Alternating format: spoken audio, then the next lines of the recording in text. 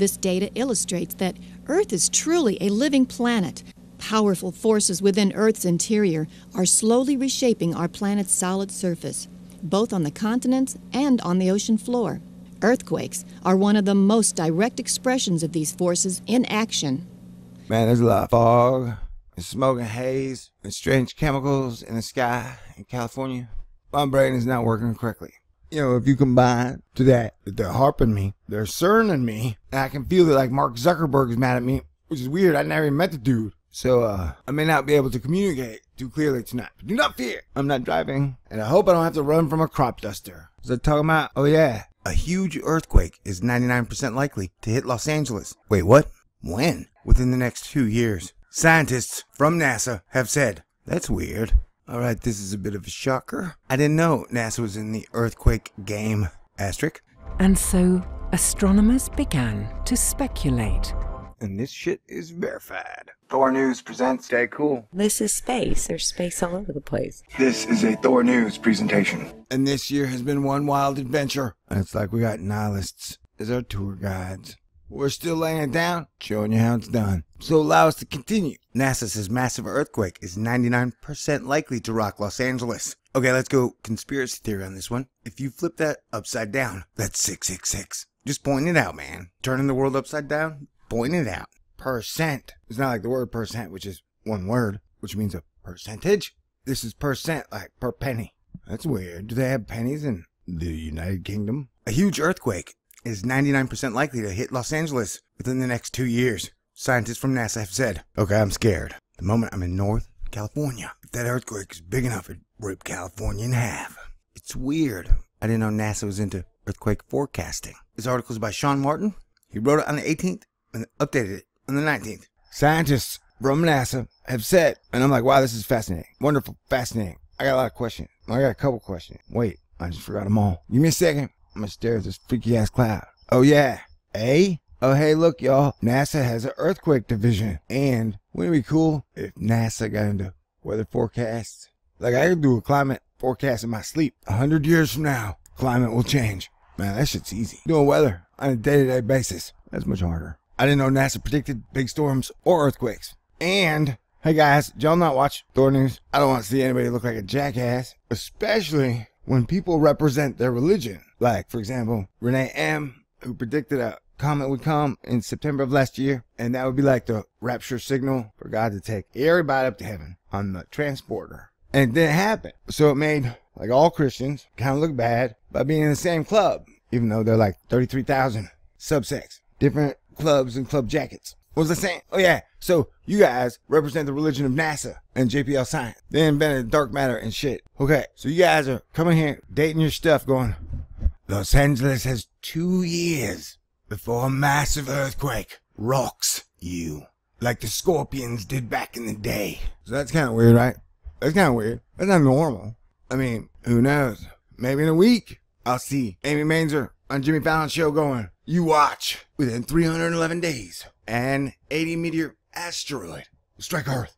You know, you'd be like, whoa. And so I'm like, whoa. I didn't even start reading the article, but I'm wondering, can I have this peek look at all the data that got you guys to this conclusion? That airplane looks wobbly. You can do it, little dude. Ease up on your joystick. Little drone. He's like a missile with wings.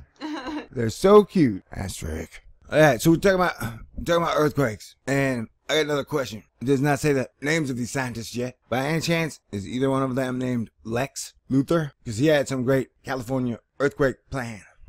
The group's Jet Propulsion Laboratory, JPL, in Pasadena, California, have warned a series of mini-tremors beneath the surface of the city of Los Angeles have caused pressures to build up. Alright, so talking about, oh yeah, NASA, the Jet Propulsion Lab, and earthquakes, plus Los Angeles, and Hollywood. Whoa, it's like I just found myself in an action movie. Check it out. In an interstellar burst, we're back to save the universe. What's I talking about? Oh yeah, how do you define massive? Just off the top of my head, I would say, if it knocks you down, it's massive.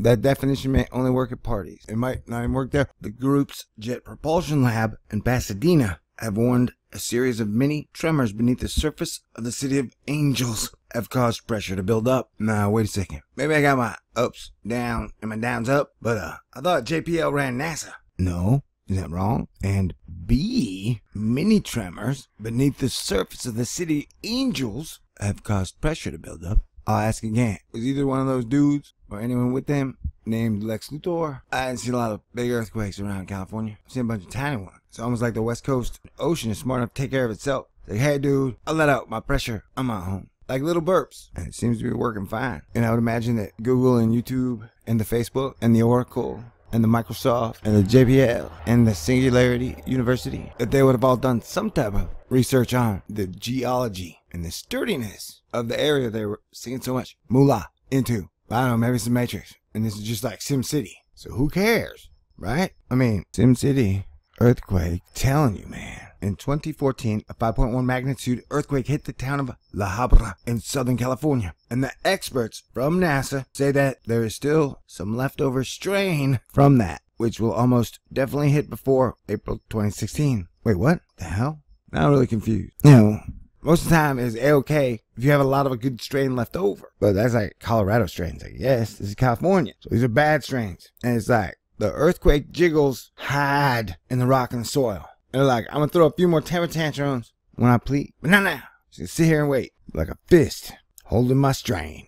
So, what kind of suit was Lex wearing? It was like green. Just kind of ugly, but not too ugly. You know. JPL geophysicist Dr. Andrea Donelan said when the La Habra earthquake happened, it was relieving some of that stress. And it actually shook some of the upper sediments in the LA basin and moved those a little bit more. That's enough energy stored to produce a magnitude 6.1 to 6.3 earthquake. Do you got the calculations on how much tar or methane was shooking around in the sandbox? Wow, is it just me? This photograph is supposed to look like what it would look like if a huge earthquake hit Los Angeles. But all I see is like 12 monkeys and a sword. Like a madness. Well, it goes everywhere. There's no way I'm making it through this whole article. It's so long and sciencey. Dr. Donnellan and her colleagues reached the conclusion that an LA quake is almost inevitable after using radar and GPS to track all tremors in Los Angeles. That's what Lex Luthor said, eh? Did he by chance offer up some type of anti-earthquake antidote? Or was it just like, the big earthquake's coming? That's all she wrote. Underground radar is the hit at all underground raves. Then they measured the probability of an earthquake striking within the 60-mile radius of Los Angeles and reached the conclusion that an earthquake 5.0 or higher will strike the Southern Californian city. Yeah, like what, eventually? Or within 2 years? And also, you know, calling a 5 ain't that big a deal. You know? Like, oh no, they had a 5. 5 is just like a big old baby burp. Asterisk. Alright, now in all fairness, Mr. Graves said the 99% number, I don't know the method that was used to derive that. But basically, that's saying it's going to happen. And that level of certainty, to my knowledge, is just not attainable. We can never be that certain. And then his army of shadow people moved through the walls like ghosts. And I was like, oh no, here we go again. Do these science guys have names? Perhaps, by chance. Ergo, cinnamon sticks to nothing. The only thing that really scared me in Los Angeles was the traffic and the dating habits practiced there. Anyway, earthquake. L.A., Los Angeles, Louisiana. Oy vey. Ay caramba. WTF. I mean, if we got a bunch of supervillains, we gotta have a couple superheroes. One would think, but I don't know anything. I just sell cowboy hats out of an air balloon. So yeah, monitor your animals and look into living somewhere away from the coast. Kick ass. Oh my god. Worst Thor news video ever. Woohoo. Alright, this is a bit of a shocker. Hey look, those two stars or planets are connected by wire and shoelace. Or maybe just white clouds. Ladies and gentlemen, the Black Widow gave me a forehead kiss. Which I'm pretty sure means next time I go to McDonald's, hamburgers are on me. Woo.